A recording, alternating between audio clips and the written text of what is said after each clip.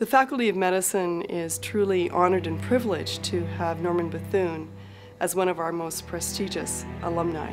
His career really exemplified a profound contribution to medicine generally, but very importantly, his contributions in the war effort in China during the 1930s exemplify a spirit of altruism that has permeated the culture of China. Norman Bethune's legacy was that of an internationalist. That's what Mao Zedong said in his tribute essay on Norman Bethune. And that meant that he looked beyond his own borders and he looked to China and he felt that he could help there. And where he could help was as a doctor. For the first time, somebody from the outside was able to make a major contribution to the Chinese struggle. Norman Bethune, right? We grow in the legend of him. We want to bring the innovation spirit of his spirit, to the science, the passion into the science to service the people of the world. I think that's the legacy of Dr. Bethune's work, is advanced science and medicine is only productive if you advance it across the globe rather than in an isolated environment. Collaborating with China and other countries in Asia has become a priority because that's really where the growth in healthcare is happening. We have to develop new drugs. We have to develop a safe and more effective vaccine.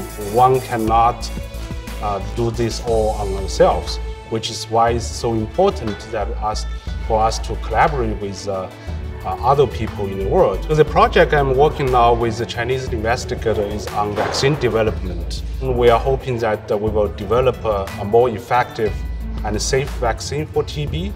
My research focuses on the cardiac regeneration. I'm using the stem cell to repair the heart. I have trained more than 15 clinicians to become clinician scientists. And after training, they went back to China and they take all the knowledge they learned at the University of Toronto, applied to their practice. We believe that if U of T can participate in educating these leading students, they will go back and it will strengthen the relationship between Canada and China. China's established hundreds of new universities and recognizes that pouring a large amount of money into research is ultimately going to be good not only for the economy but also for the individual Chinese population. This has to be the future of medicine. I mean, translational medicine, you cannot do future without the biggest country in the world.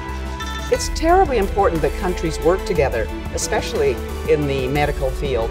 And I think China and Canada have a natural partnership, which was begun by Norman Bethune. Norman Bethune's legacy is something that inspires us, and I would hope will be a lasting legacy of inspiration for our faculty.